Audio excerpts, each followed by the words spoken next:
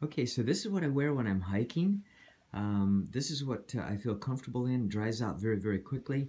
Starting first with the shoes. These are Lone Peak Ultras, and I've got over 500 miles, trail miles, hard hiking with a backpack trail miles on these shoes. I like the fact that they stretch and the air comes in and out. So does water if you step in a creek. They're not water resistant, but they dry out very, very quickly. And even when I look at the soles, they've got a lot of good tread still on them. It's just rather amazing what this shoe has done. But these are the most comfortable hiking shoes I've ever been in. I've had boots, I've had other shoes, but these are very, very lightweight, and I love them. And the socks that I wear, these are Fits. They're a smart wool or a merino wool, and with this combination of footwear, I've never, in over 500 miles of backpacking, I've never had a blister. I've had sore feet, but that was normal and natural. The pant that I wear that I really like is a Columbia Royce Peak pant. It has the Omni Guard, which gives it water resistance. They're very lightweight. They dry out quickly. I've had these soaked with sweat hiking up some pretty hefty mountains with a pack, and they dry out relatively quickly. I have a very lightweight belt that I wear.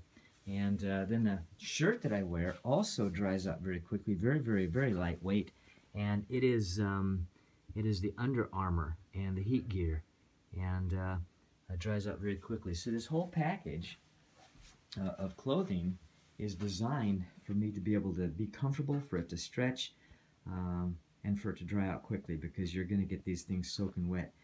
The hat that I wear is just something that I purchased, has a back flap on it to kind of protect you. That's more for the insects. Sometimes the deer flies or something like that can bother you, but with the hat on, they don't seem to bother me. And of course, sunglasses or shades.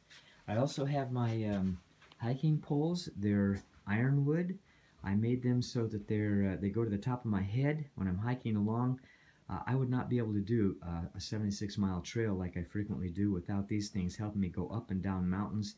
They're incredibly helpful. Nope, they don't fold, but they are just awesome to work with.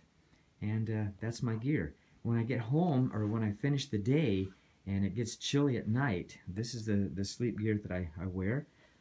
Again, smart wool, merino wool socks. They're not as constricting or tight as my regular socks right here.